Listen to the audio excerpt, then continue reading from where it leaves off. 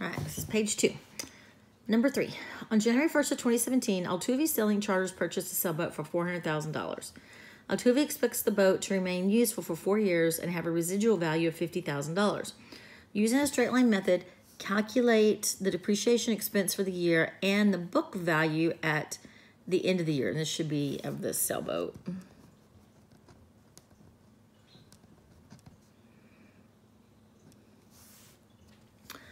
All right, so straight line depreciation is cost minus residual divided by life. So it cost us $400,000.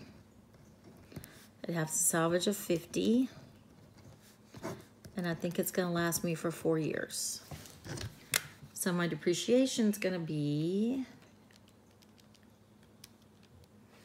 $87,500 per year.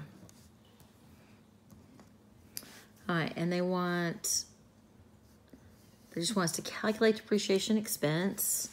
All right, and then the book value is cost minus accumulated.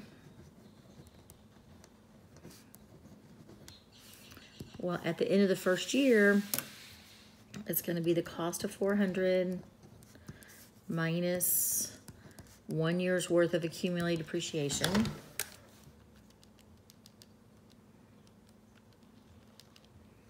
So $312,500. All right, and that's the question.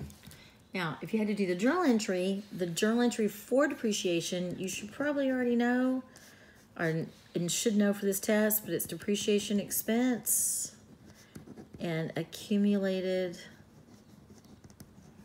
depreciation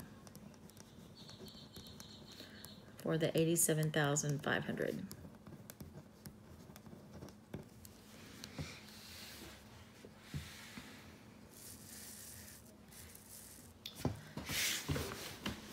All right, problem number 4.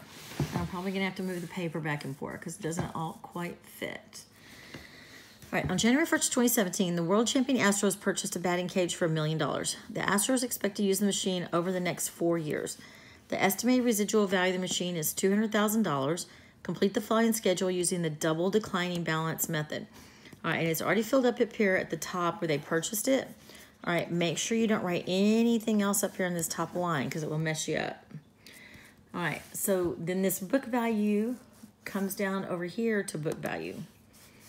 So my book value at for the 2017 is $1 million. All right, the rate for double declining is 2 times 1 over the life.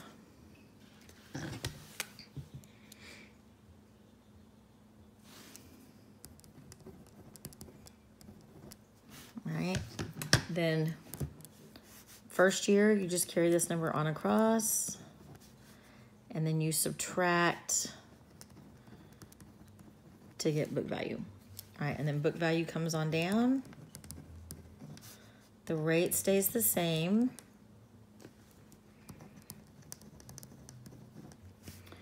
All right, then you add to get the accumulated, and then you subtract to get book value.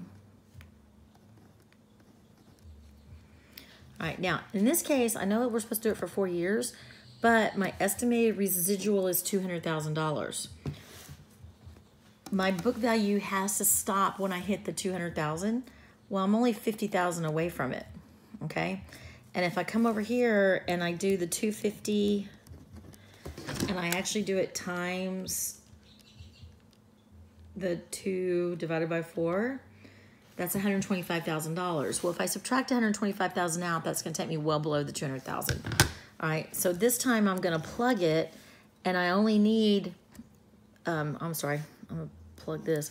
I need $50,000 more in depreciation. Okay, that brings this up to 800, my accumulated up to 800.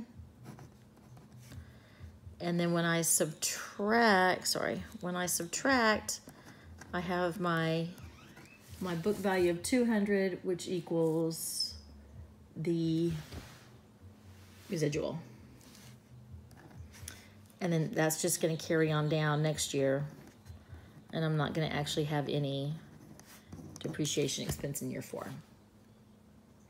Now remember, this one ended up being half. If you notice, these are all halves. It ended up being half because it was a 4-year life. If it's any other life, you're not going to have that half type situation.